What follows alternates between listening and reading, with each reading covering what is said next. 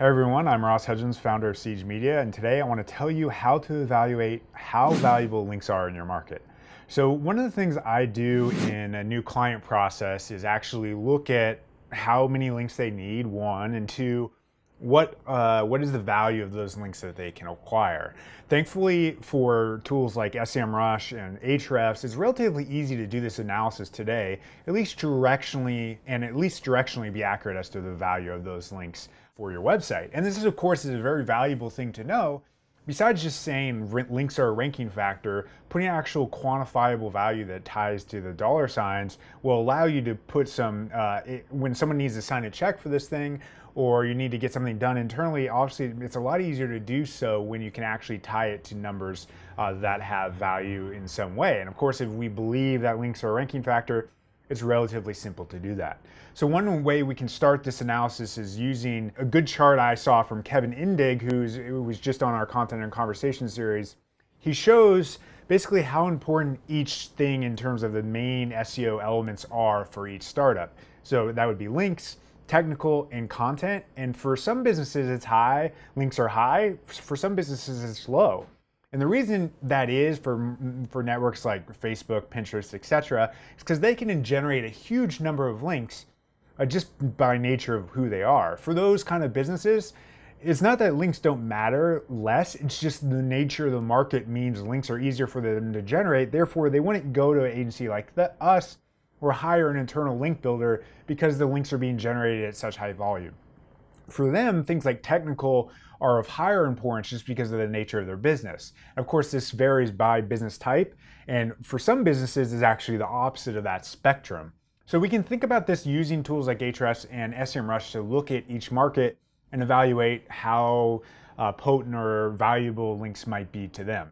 So if we start with Facebook, we can actually see that yes, they have or a traffic value according to SEMRush of 1.3 billion. That's obviously a ton. But if you actually do the math, and this is how I suggest you do this analysis, is take their traffic value or take their traffic and then divide it by the number of referring domains that they have. So for them, it's 1.3 billion in traffic value.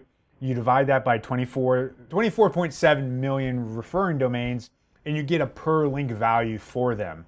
This makes sense because if we think a link has a quantitative value and then their traffic value is Y, we do this math and you can come to an approximate per monthly value on a cash perspective.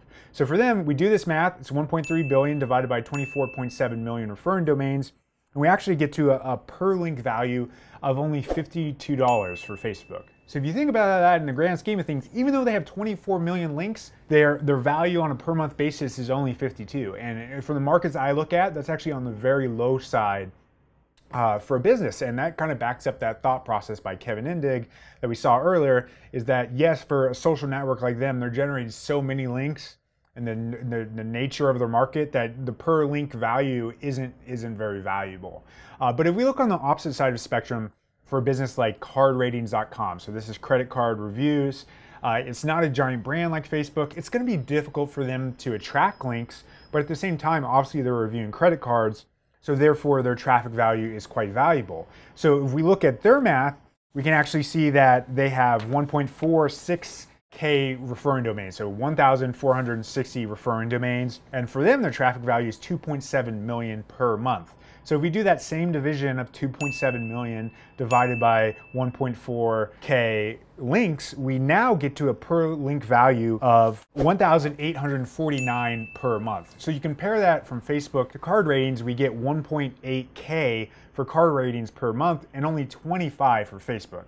You can see this dramatic spectrum at play here, which obviously would mean for card ratings, the value of an extra link for them, one will, yes, be a lot harder for them to generate, but also a lot more valuable. You wouldn't want to stop on just the per month value. So we take that further because you're selling yourself short if you're only doing it on a per month basis. I believe a good link that's generated on a high quality website on average might stay around for around 24 months. And there are some studies that say their link ghosts exist, and if you have a link and even if it falls off, you retain that value. But overall, I like communicating that the value of our link will really be for 24 months.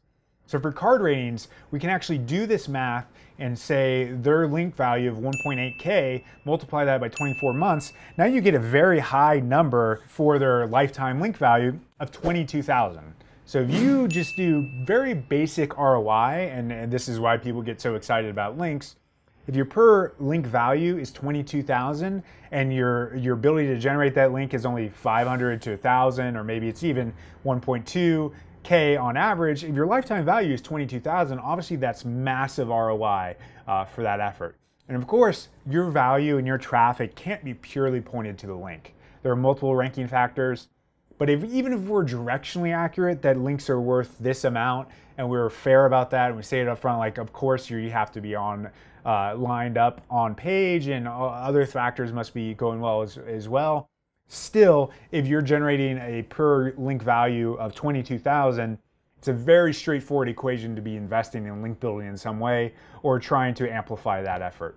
So hopefully this analysis will allow you to look at your own market, understand where your competitors are, what the value is, and what an extra link or two or maybe 100 might do in terms of increasing the ROI and the bottom line for your business. You can apply this and get a lot of value.